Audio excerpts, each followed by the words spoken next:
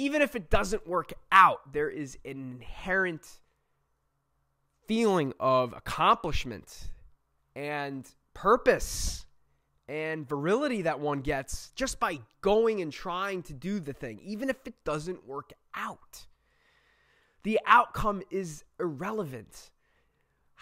What the outcome is truly has nothing to do with the decision to do it. The decision to go do it is because there's a curiosity and a burning intuition in your gut that this is the path. And we want to project some future image in our brain of what we think it might look like, but really we don't know. We're just following this intuition. We're just following it and we're going that way.